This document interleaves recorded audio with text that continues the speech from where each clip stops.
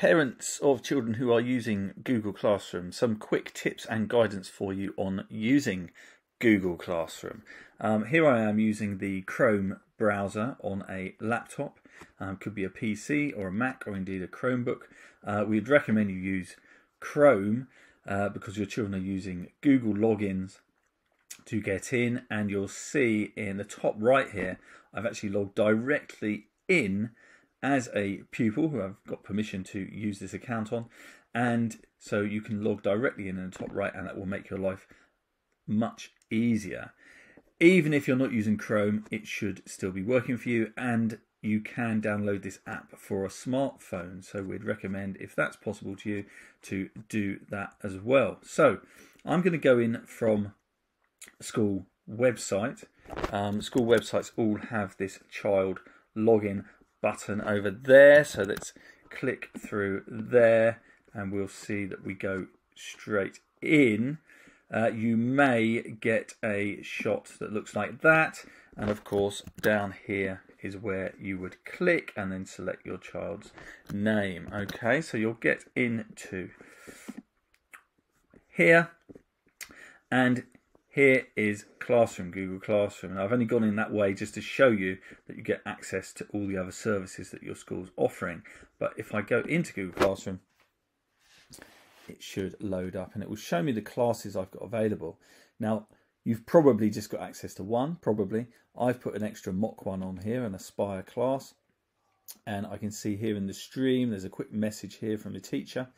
And over in classwork is where we would see our tasks, and I've got a couple of mock assignments, as they're called in here, up here. So I'm going to click on one of those, and I'm going to see that there are some instructions there, and here's a piece of work for me to complete. I can click down here on View Assignment, which will take me in a little bit further, and I see the instructions again. I can see that there's a link here actually to a video to do with the lesson, so you might get some links like that to click on or tap on. And over here there's a private comments section where I could send a little message to the teacher, and the teacher would get alerted to that comment being there. So if you want to open that line of communication with the teacher, through there is one way to do it. So up here I'm going to click on this document, and you can see here it's a piece of maths work, 2 pages, and well, there's a few ways you could complete this. I mean, what schools want to do is open up as many options to you as possible. So a child might work from the screen onto paper with this, completing the questions on paper. If you've got a printer and you're that way inclined and you want to print this stuff off, you can. There's a print button up here. We'll get you there. But we've also added a little feature here. You see it says Open with Kami. And if you don't see Open with Kami there, you may see it under here, Annotate with Kami. And if you don't see anything at all, you're going to need to go here to the Kami extension, and you'll see a button here to install it. But back to here, so this thing Kami will essentially allow us to complete certain work on screen, and of course there's an advantage there if you don't want to be printing things out, and also because it's really quite a direct way to access the work. So we're going to click this button, Open with Kami. In fact, let's click this one to show it works. Annotate with Kami, same thing. And you'll see it takes us in here. Now on here, just to point out a couple of options, over here, basically these are tools so that you can add things to this document. So I'm going to click on drawing there, and I'm going to show you that I might complete questions like that. And if I scroll down, I'm going to show you that the child might complete questions by clicking to insert text. Let's just do that again. I think I'll do that.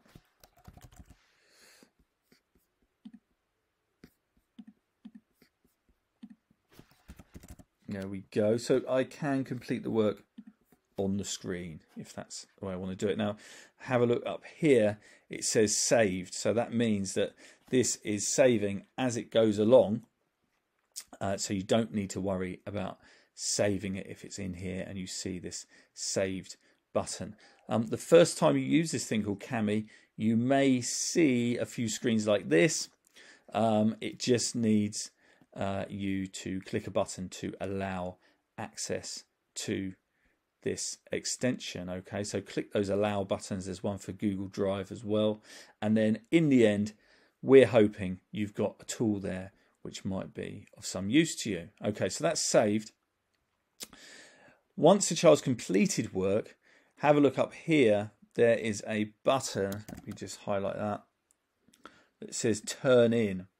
Now, if your teacher has set multiple bits of work within one assignment, like maths and English and science, a word of warning, you may want to wait until you've done all of those bits before you press turn in. But in this case, it's a single assignment for maths. So if I click turn in when I'm finished, and again, that means that the teacher is going to see that that work has been completed. Okay, so it gives me an option. Yeah, I'm going to hand it in, and so that's being handed back to the teacher. If you wanted to go back and adjust things, you can click on this unsubmit. And again, if you are confused, if you need help from teacher, you can put comments in here that are private. Okay, so the comments you write there will go just to the teacher. You don't need to worry, they will not be going to the rest of the children in the class. Okay, that is about it. I appreciate everyone in the schools appreciates that parents are grappling with these new tools possibly, and it will take people a little while to get used to them, to work out how things go, but we would advise you to use the devices you've got. Not everyone's got access to as many devices as others. Everyone's got very different circumstances, but we are here to support you with that, and we are hoping to be able to make this as accessible as possible for you.